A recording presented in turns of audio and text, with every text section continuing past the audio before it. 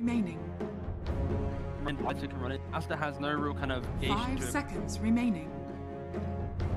A lot of Magnus sprinting at them, Abaddon, so pretty scary, and it also limits, I think, what they can pick. Scary position. You may now select your heroes. So, okay. So, really hard to run into basically delivery system. What if you're delivering into a hero that just wants to manfight? I mean, that's what Deuce wants. I actually really like this Aster draft. But then again, we like the previous draft as well, and that went horribly. Yeah, I think the key thing here is T1 style of game. This Medusa, it's very strong from Aster. Eventually, let's have the issue going into high ground. The way in which T1 was able to put down the map, panel in the class, you can ease over. Like, think of it, it's a Viper offlane into the Medusa isn't gonna have. That alone, with an empowered Lifestealer, accelerates his game. Lifestealer's biggest weakness, early items, bad at farming. Magnus will help her. T1, it's all about 20 minutes, close out the map quickly. Try and beat the Medusa before she gets command to butterfly.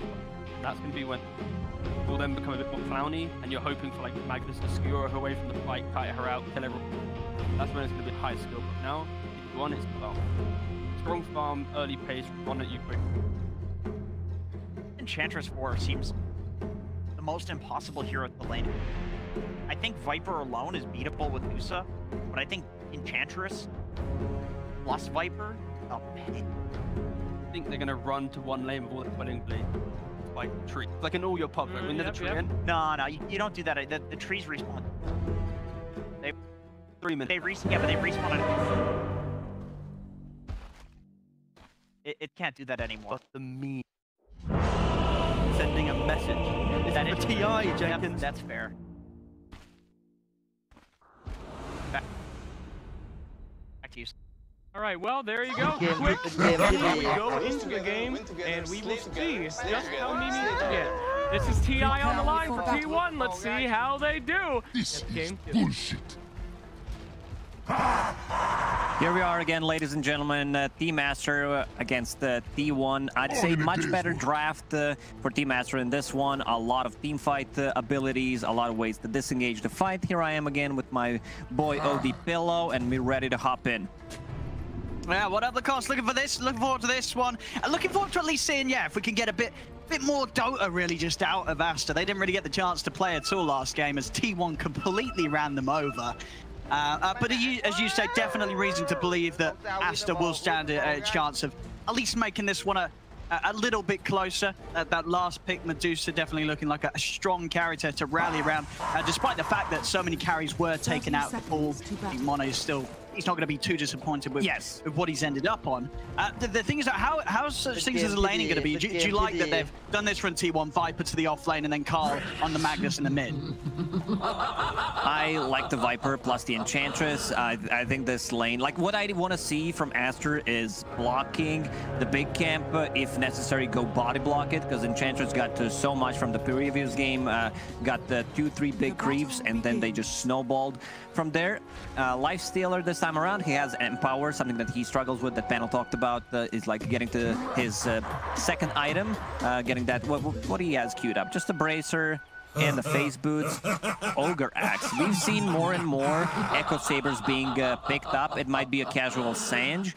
We'll see what he decides to go for. I love Armlet here. They have one instant disable, and that's Lion. I mean, 2 if you count in Hex and Impale at the same time. I want to see earlier Satanic to be able to deal with the Treant Protector's overgrowth. It's another way of dispelling things. Great against dispelling the silence, which he struggles against. But the bottom lane, it's gonna be nasty. Yeah. Okay, so they decide to swap things around. Never mind. They did, yeah, so but they support. So do you like this? Why have they done this game, do you think? I think they want to have a stronger support for Lifestealer, because if you have Abba Lifestealer, that doesn't sound too strong, and they also want to put a bit... I think it's just more about securing that Lifestealer's farm. we'll see if they're able to do that. Of course, last game we did see both carries have a bit of a tough start, tough laning phase. If 23 Savage and Monet and have a bit more of an enjoyable time in the early game this time round. Looking at the mid matchup, White Album on his DP against the Carl Magnus. You're a melee hero, you're going to get siphoned. I guess you've always got the skewer to get out. How do you expect to see this one going? Can someone get ahead of this matchup? Magnus so far doing a very good job in terms of CSing. Now puts a point in Empower, as you mentioned, like that level 2 Spirit Siphon when it comes online. The extra charge will start to put some more pressure on a Mag. Like we've seen so many times in this patch with the addition of the Water Runes, where like even weak laners like Tiny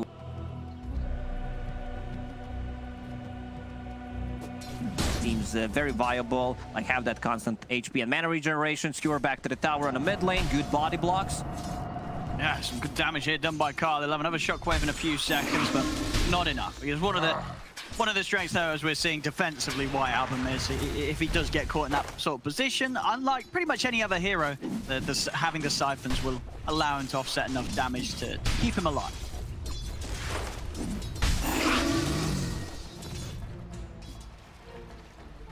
Lifestealer, half HP. Whitemon will use the healing cell to bring him back to full. So far, decent CS. XXS doing a very good job this game. 16 CS, about to hit level 3. Also has the Ring of Health going into Vanguard, which is something that I've not seen. Yeah, I mean, why do you think he's leaning the way of Vanguard this game? What's he saying that's making him want to do that? Maybe just a laning stage against the Lifestealer. Magnus also relies on dealing heavy right-click damage. Might still swap things around. I've seen a lot of Mars picking up a Ring of Health and then just keeping it. Sure. They don't necessarily upgrade it. You can also disassemble the Vanguard because they don't have too much magical damage. You have Shockwave, you have Viper. Rest is pure damage and the right-click, so I don't think Hood this game is any good. Where are you going? See top, Borax. He's gonna get taken out here. 23 Savage with the rage. He can stay on target. Can't get him off him. That's first blood this game going to the carry of T1. Nicely done. This is a huge lead for the top lane. Now sitting at the 22 CS and 1 extra kill. Going into phase boots. Like once he gets that, it's gonna be pretty hard to run away from him, and he should feel safe on the top lane. I don't think they can burst him down from 100 to a 0. Mars 1-1-1 build needs to put more points in his aggressive spells. For sure, yeah, if they won't have any chance of pressuring T1 up here, and just sort of the difference from both carries, it's building up now. You know, Monet, he is having a rougher time down bottom, just a 15 CS.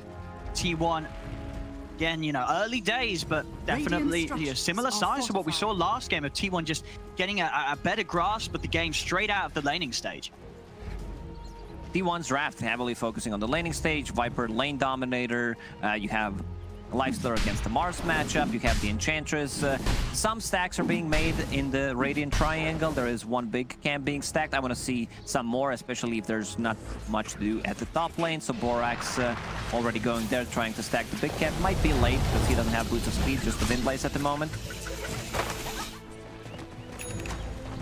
No, she's done with the stun. He stunned it from the fog and will be able to stack it. Yeah. You need to be careful. Playing into Mag, playing into certain heroes like a Leshrac as well allows them to invade your triangle and possibly get all the gold from it. XXS. Gonna run him down. Bonk, and bonk. he's got the backup. Borax in just in time. Is it enough? XXS, he'll live this time. He's out there, very close. Done a good job. Borax was able to make it over when he did. Borax. Yeah, poked upon it well here by Whitemon. I mean, again, this Enchantress we saw last game, definitely being a huge nuisance with it now. You know, Whitemon on this top lane here by the carry, definitely putting in the work to make sure that 23 Savage has quite a lovely lane to start this game in. And it's only going to get easier for him, because once the Empower comes online, it's going to be very hard to bring him down. They will need to use like Exorcism, run him down, possibly a Hex, even a Finger. Right now, he's still thinking about his items. He was having like Scotty queued up, casual Sanj, I think Armlet is the best choice. It's the cheap damage, you build it so easily early on, and then if they don't have enough burst, you can always toggle it. On the bottom, Viper goes for more of a right-click oriented build, decides to buy Band of Elven Skin, so we might see either a Power Treads or a Dragonlance. With my rage. Oh, for sure, yeah, Dragonlance always feels good. Buffs that it's received always is that nice stat item if he wants to go all the way. That sort of build is mid lane. Carl just heading over to take the small camp. White one as well. Also starting to farm this, or trying to farm at least some of this stack. This is what I talked about. Empower is maxed out. Now they're going to try to steal the stacks, but Aster is ready to defend it. He's in trouble. Oh, Carl. Ghost come out, but Carl using the RP to lock back White Album. So both fine with their ults going down. Because he used the Exorcism, but someone needs to be on a mid lane and defend this tower. Glyph pop. Carl will pick up a bounty rune, so that will refill his bottle 2/3 of it. He's trying to come over to maybe start to be a part of the defense, but of course walks straight into a line. Borax waiting on the high ground, him and White Album having the burst to take him out. Aster, though, he might have done that on purpose, just to mitigate the damage done to the tier 1 tower from the Exorcism. Like, he bought time, and that one death doesn't really matter that much. On the top lane, 23 Savage keeps on farming, so I believe it's all good. Yeah, I mean, who could they really move up to this top lane to slow down this lifestealer? It's kind of hard, right? Because it's a solid lifestealer game overall. It is, looks good until Medusa gets a couple of items, because they don't have too many gap closers. He is pretty much the only one. So Medusa will have a good time once she gets to her second, third item, straight into SNY. After finishing off what seems to be the Dragonlance, not even full Dragonlance, needs Ogre Axe. Still just playing the catch-up lane after a tough laning stage for Monet. Starting to get pretty close to top back last game as the TB, but it takes him a lot of time here. I remember the interview that we had with 23 Savage during the second season. He talked about the Dragonlance, how it's a great item, you can disassemble it, and he always wants to build it on Medusa. Zephyr, well dropped. He just sort of walked in and started punching the Medusa. It was a very ambitious effort there. Of course, Monet, he's got backup around him. So Zephyr just ending up sort of handing a bit of golden glory here to Monet. And he's going to be very happy with the Baden turning up in that fashion. Abba position 4 doesn't provide you with anything compared to 5. Like, unless you snowball heavily, unless you get some return kills. In this game, you might have 2 position 5s. Or if you want to shift things around, I think it's much better that Zephyr becomes 5 and Enchantress gets the items, because we saw in the previous game what happens if Ench gets the farm. Unfortunately, they cannot swap the heroes. 9 minutes in, just type -swap hero. Maybe it's possible, Owen. Maybe it's possible. We saw no one's ever tried it. The game.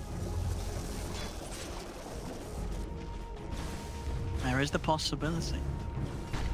Until they attempt it, they are going to be stuck, as you say, as they are. So a little bit of a slow start in that sense from the supports, but still the course, you know, just the fact that T1, 2K lead, 10 minutes in, just able to get that much more from the setup that they've had, and it's ramping up. You know, there's no signs of sort of this lead that T1 have slowing down, which is it's definitely got to be a bit of an issue for Aster.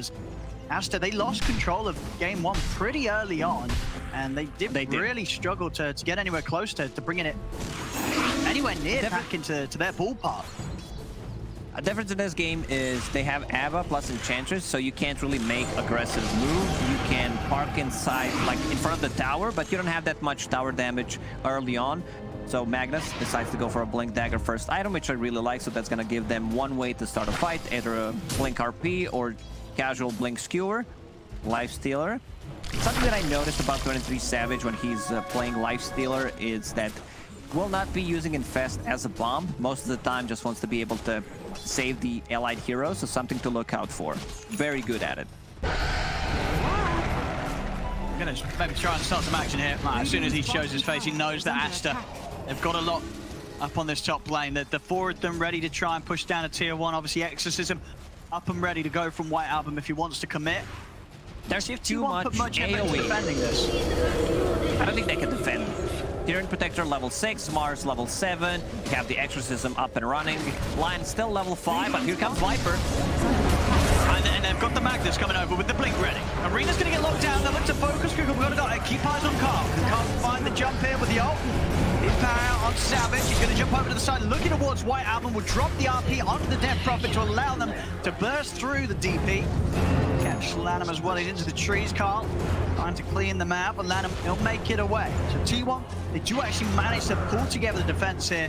And the tier 1 tower not taking too much damage at all, not even half of its HP there. So another use of the Exorcism, which doesn't result in an objective being taken by Aster. Radiant's middle tower. Nice of that. They did a much better job than I expected. Viper keeping it into the trees, sacrificing himself for the greater cause. They got 2 return kills, and as you mentioned, like 2 Exorcisms already used. What's off? XXS. He may have stuck around a little too long. Zephyr's going to try and help him out, but with the Siphon up on Carl, there's no chance for a jump out.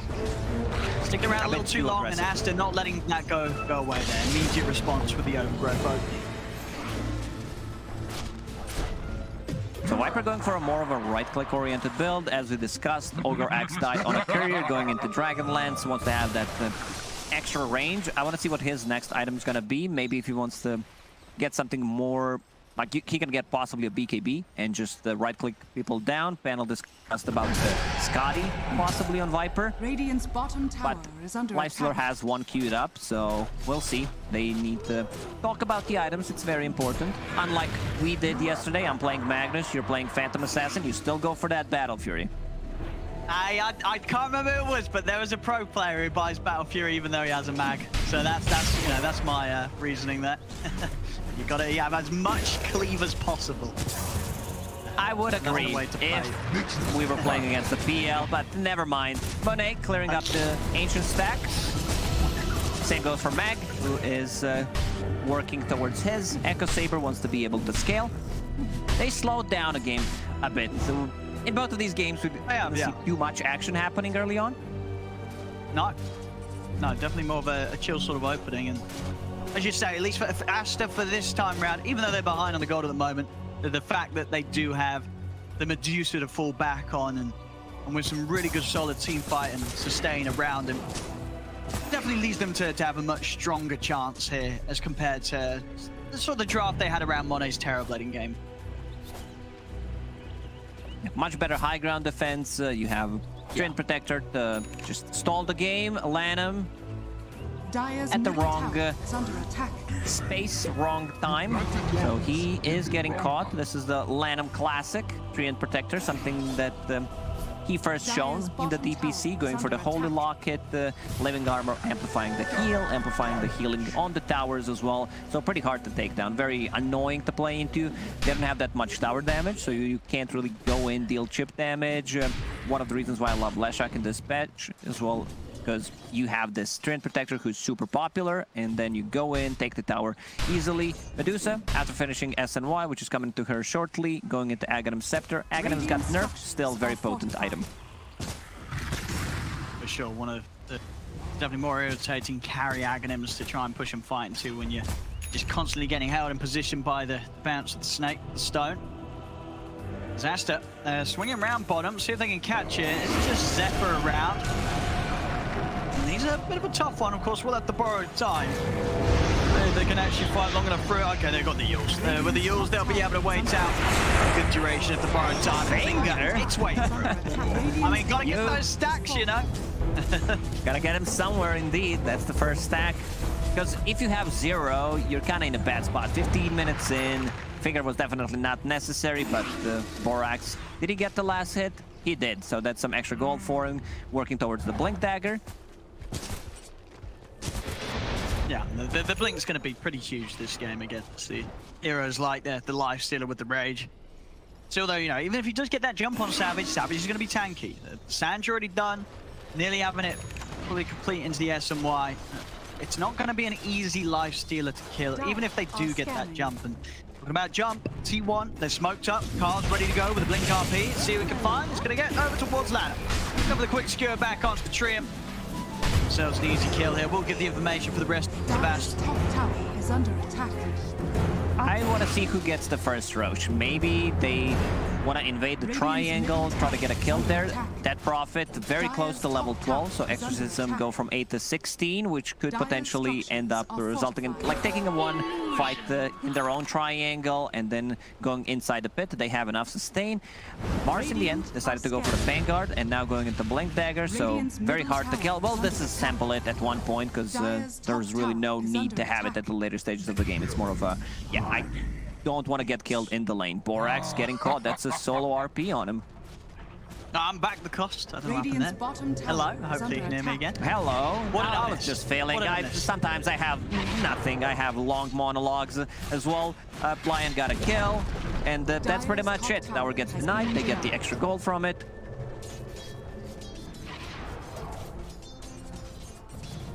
Still this lead. Are you gone again? You're not. No, I'm just sort of contemplating. You know, Mono's trying his best to farm up, but this lead is just growing. It's just, you know, something about the way that T1 utilized the map. It's 23 Savage and Carl, this top net worth. I mean, once Carl has the BKB, it's going to be very hard to handle him. He'll just be charging in, very likely to always find the RP target. Where are you going? He's very hard to take down against the Strength Talent on level 15. Echo Saber down, going into BKB. If he feels it's necessary, can disassemble the Echo Saber and get a BKB earlier, and then get that possibly like upgraded again to Echo Saber or get an Orchid from it. A lot of players got better at disassembling items and just maximizing what you can get. There you have it. They're ready to go. The Overgrowth's going to come out. Range is already there. 23 Savage is going to head over towards Lanham first. Monet, up with the Stone Gaze, trying to turn around. Even with the Stone Controller Borax, they just don't have enough damage. T1 pretty much all still at full HP. And Monet, yeah, he's got to run. They're going to look to probably die. This Rage is back up in a second. The 23 Savage, he wants to chase in. He'll turn for the easier kill of Borax. So they catch the line out to the side. But I mean, Aster, they try and give it a bit of a go there when it comes to the team fight, but I mean, yeah, T1 barely taking any damage at all there from Aster's attempt to fight back. Yeah, this Lifestealer is sitting at almost 3,000 HP going in with the Cleave, the free BKB on the hero. Pretty much impossible to take down. And now going into Scotty, just to reduce the healing. Coming out from the Treant Protector, and that Prophet on top of it. It looks good. Looks very good for T1 again in the second game. Next big timing is gonna be that Scotty plus a double BKB on Viper plus this Magnus. They're setting things up for a Roche. Potentially they have RP, did not use it in the previous fight. And again, it's one of those situations where Aster, they're just not going to have the chance to get over here in time. And even if they did, I don't know if they want to try and take a fight, especially after the outcome of that last one. Monet just, he needs more time. He needs to at least have this Aghanims, it feels like, to be able to try and fight. The Stone Gaze alone is just not enough in these team fights to turn them around. T1 are too strong right now and are more than happily to fight through some of these defensive maneuvers that Aster can pull off as a team. This is something that the teams have been doing lately. Have 3 cores that scale well, and it's very tanky. Gets bursted down. They can get more. They're trying to head forward, but again, Zephyr, very hard target to grab. 23 Savage as well with the Aegis, just not something that Aster can afford to jump on. So and they get Whitemon, but getting anything else just still proving to be so difficult for Aster. It's just a support kill. Good thing is Medusa is farming. She's not keeping up with the Lifestealer, but once that Aghanim Scepter is done, which is 1,000 gold away, team fights are going to become much easier for them. They will have 1, 2, even 3 resetting tools with the Gaze, Snake, Overgrowth. Even Mars Arena can be used defensively. T1 ready to swing round to the bottom lane. Take another easy tier 1 tower here as Aster trying to get out along this mid lane. Again, very hard for them to initiate, at least initiate without any counters coming into play. Zephyr is constantly trying to keep himself in the area of Aster's movements, so he is ready with Aphotic Shield saves. Aster make the move. Whitemon as well, also just aggressively positioning himself, knowing that Yeah, that is one of the pluses of having these two supports. Just two supports that just never really feel that good to go on because you're not always going to be guaranteed to get the kill. Carl, the taunting down bottom here with the RP.